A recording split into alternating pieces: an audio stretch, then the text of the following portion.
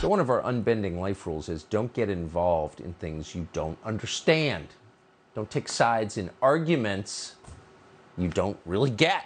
But we violate it all the time, of course, because sometimes something really interesting happens and you just have to kind of wait in and see what it's about. That's exactly what's happening in golf right now.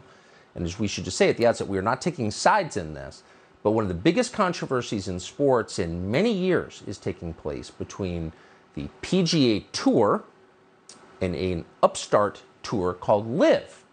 Now, we watched this happen. We didn't know exactly what to make of it, but it seemed interesting. Lots of drama in one of America's top sports, a sport with a storied history. So we decided to go to Trump Bedminster, the golf club, yesterday in New Jersey, and find out what was happening. While there, we talked to one of the best golfers in the history of sport, who's now the commissioner of LIV International, and asked him, why are you doing this exactly? That would be Greg Norman. Here's part of our conversation with him. What is the business model?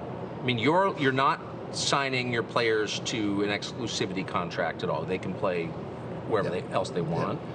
There are no TV rights at this point. You're streaming it for free. They're putting a huge amount of money into it. That's obvious just from sitting here.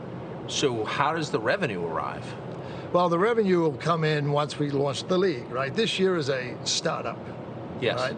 Because, quite honestly, back in February when we were ready to start up, there was a few obstacles thrown in our way from the PGA Tour. And so we had to pull our reins back a little bit. For our viewers who aren't following it, can you give us a sense of those obstacles? Well, that's when the book came out about Phil Mickelson. Phil Mickelson made some not so complimentary remarks about the Saudi, where the money came from, and Saudi Arabia, and then it snowballed and it created a bit of a dominoes or a scary effect, and the PGA Tour came in, and they obviously did the right thing and trying to protect their monopoly, came in, and the players backed off a little bit. So we had to regroup. We're ready to sign the next week. We're ready to sign multiple players and launch the league. So we decided to take a step back, analyze the situation. We knew our model was the way it was. We knew our investor was still there. He wasn't going anywhere. The money was in the bank, right? So we just made an adjustment. And we worked around every obstacle that's been thrown in our path. So we came up with the Invitational Series to beta test LIV, right? Now with the fans, Tucker, we did a survey for nearly 12 months around the world, asking fans from different tours, what do they like and what are they missing? And they came up, it was overwhelmingly more fan engagement, right? More fan experiences, and team sport. Give us more teams, and we built the model around that. And our model, Tucker, is 100% built around the golf ecosystem from the ground up. So we're not trying to destroy the PGA Tour or the European Tour. We're there to work within the ecosystem to show that it's big enough space. It's a multi-billion-dollar industry, right? Billions and billions of dollars in the game of golf. Why would sponsors drop golfers for participating in LIV? Tucker, that blows my mind. And sponsors, by the way, who spend billions of dollars in Saudi Arabia. The PGA Tour. That's a good point. Right? Can you give us examples? I'll give you a prime example. The PGA Tour, I think, has about 27 sponsors on the PGA Tour, do $40+ billion worth of business on an annual basis in Saudi Arabia. Now, why doesn't the PGA Tour call the CEOs of each one of those organizations, oh, sorry, we can't do business with you because you're doing business with Saudi Arabia? Why are they picking on the professional golfers? Why? The male professional golfers. Females, the LPGA Tour is sponsored by Aramco, right? Literally? Literally. The largest sponsor of women's golf in the world is Aramco. That not one word has been said about them, right? But why is it on the guys? Why are we the ogres? What have we done wrong? We're independent contractors. We have a right to go play wherever we want in the world for whatever we want. So what do you think that's about? It's clearly not about principle, obviously. So what is it about? It's a monopoly. They just want to shut us down whatever way they can, right? So they'll use whatever leverage point they can to shut us down. And they're not. They're not going to shut us down because the product's speaking for itself. We have my phone almost on a daily basis gets calls every day from players. I want in. How can I join LIV? I tell them, I'm sorry, the shop is closed. So the list gets longer and longer and longer for the players who want to come in, which again is a testament to the right white noise. Why is it so offensive to some American golf fans that you're doing this? What are they mad about, do you think? I don't know. I really don't care, quite honestly. I just love the game of golf so much, and I just want to grow the game of golf. And we at LIV see that opportunity. We at LIV see it not just for the men, but for the women. We at LIV see it for NCAA and younger generations. We at LIV see it as a pathway to opportunities for these kids to experience a new world out there. LIV is the future of golf.